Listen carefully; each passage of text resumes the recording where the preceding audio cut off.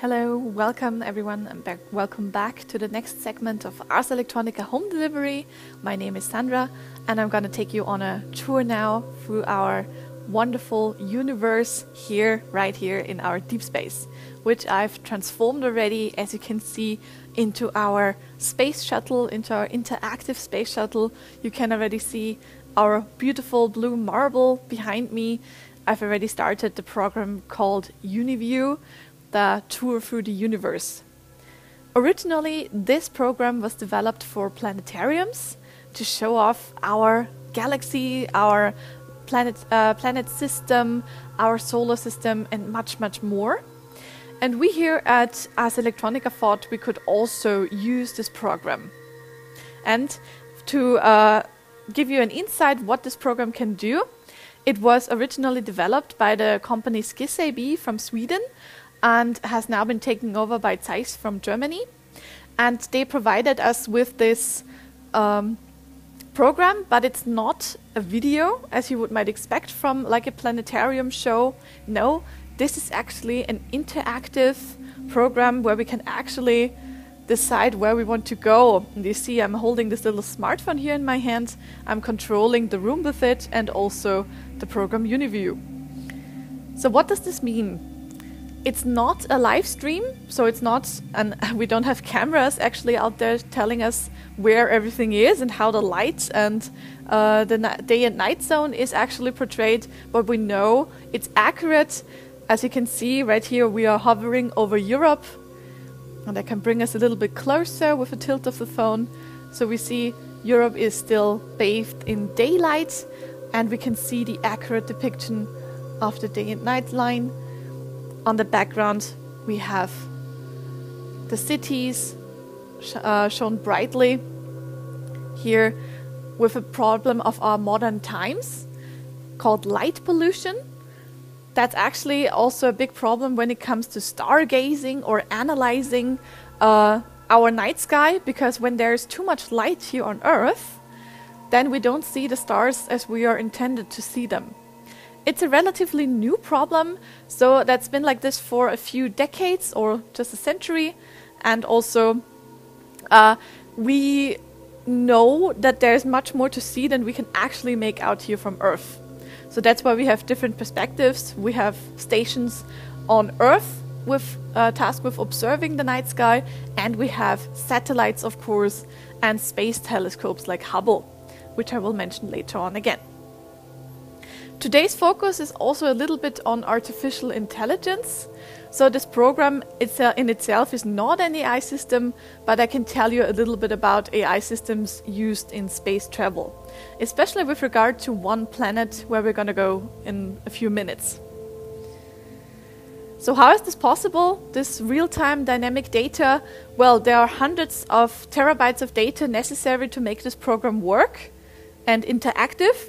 So we have high-speed computers providing this data for us, and also for us to be able to access it, we need to have the data, of course, itself provided by NASA and ESA. Right, so let's move out a little bit more. We know our little blue marble already, but one thing that you might not be able to see, because it's normally invisible, I'm going to show you here in this program. Some of you might can already guess what this is. It's vital for our survival here on Earth. And as I said before, normally it's invisible. This is the so-called magnetic field of Earth. And it protects us from solar flares and all kinds of radiation from space. So it's a completely natural thing. It's caused by the rotation of Earth's core, and it enters and leaves the planet Earth through the magnetic north and south pole. And without this field, we would have a very tough time living here. You can already see on the left side our life giver, the sun.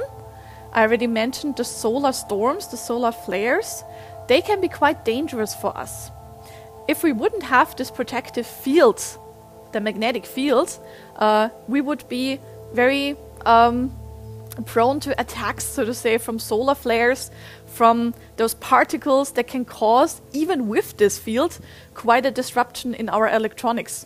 They could cause blackouts, for example. And without this magnetic field, life would be almost impossible here on Earth. We are the only planet in our solar system to possess such a field, especially when it comes to another interesting planet for us. This is a huge difference and will make life much harder if we can ever get there. More on that in a minute. And one would expect that the magnetic field is like a second skin around Earth, more like a second orb. But the solar winds are so strong that it's pushed back almost into the form of a jellyfish or a tear. And you see, it almost touches or sometimes even crosses the red line you see here. And the red orbit is, of course, our constant companion, the Moon. We're going to jump there for a second just so that you can have a closer look at our natural satellite. That's how far we've actually been outside of our cosmic doorstep, roughly 380,000 kilometers. It was a huge step for mankind 50 years ago, over 50 years ago now. And since then, we've been up there quite a few times. 12 astronauts have actually set foot on the Moon, but since the 70s, no one has been up there.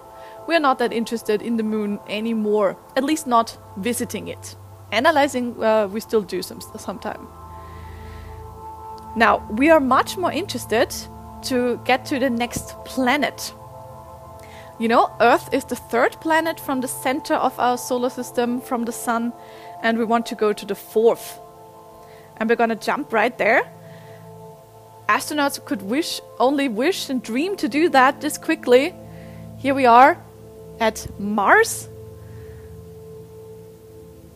And this, how you also can see that this is not an actual video, of course, and it's completely unrealistic in terms of speed, because we can jump around within seconds between vast distances. So Mars isn't so named after the Roman god of war because of its bloody color, actually caused by some iron that's found on its surface. And compared to Earth, we can already see there's no water, there's no green, there's no blue. And Mars also does not have a magnetic field as we do, and a very different atmosphere, a very thin one. But Mars is nevertheless interesting for us because we think we can survive up there. Scientists have found some resources of a type of water under the poles, so we think we can make it up there. But pack warm, and if you like climbing, Mars is your planet because it has bigger cliffs and higher mountains than any other planet in our solar system. For example, you see that's here, like bathed in sunlight now. This gorge you see here, this canyon, is roughly the size of North America. So the Grand Canyon can go back, pack its bags. And there's a second mountain, but it's a little bit now in darkness, but we can see it. Just the tip of it here. This is Olympus Mons, the largest mountain in our entire solar system. It's an inactive volcano, and it's 3 times the size of Mount Everest. So if you like climbing, Mars is the planet for you.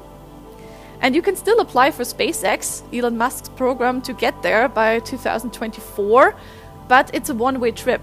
So sometimes we are quite far away from Mars, and we have to analyze the best way to get there when it's closest to to Earth's orbit. And the trip back is even more complicated. So there are no humans so far on Mars, but there are machines on Mars, the so-called Mars rovers, and they work with artificial intelligence. As promised before, this is one field where AI can really come in handy. Because artificial intelligence can tell a robot driving around on the surface, stop, wait a second, you might fall down such a huge cliff as we've seen here. If this robot would have a normal communication system with someone here on Earth from NASA telling it to go somewhere, there would be a huge difference from the time the message is sent until the robot receives it. Because depending on how far Mars is away from Earth, the message would take between 10 to 15 minutes to reach the robot. much too long in order for it to avoid falling down this cliff. So it's way better to have an artificial intelligence on board telling him, stop, wait, maybe turn around, so that it can decide for itself what to do. And there's also the plan to use AI in future habitat building, for example with 3D printing, so that the machines sent up to Mars will then know what to do by themselves. But that's still in the future. We'll see if this can be realized. And now I want to leave Mars behind a little bit, and also his two companions. Mars does not only have one moon, but two moons.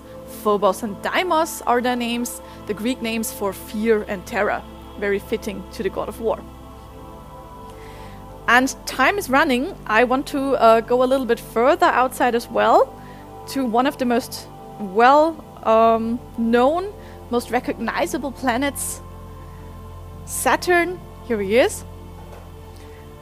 So right now we've left the stone planets from the center of our solar system behind and went out to the gas giants, from which Saturn is the second largest one. Jupiter is the only one bigger in size. But Saturn has surpassed Jupiter in one way now. It has a lot of lines circling it, as you can already see it. Those are Saturn's moons, from which he now has 82. Jupiter has 79 and was long believed to be the planet with the most moons, but last year 20 new moons joined Saturn's orbit, or at least we found them, we discovered them, and now he holds the record. The most well-known moon, of course, is Titan. You can see it a little bit here. And we have different Cassini satellites and missions to research this very special moon from Saturn.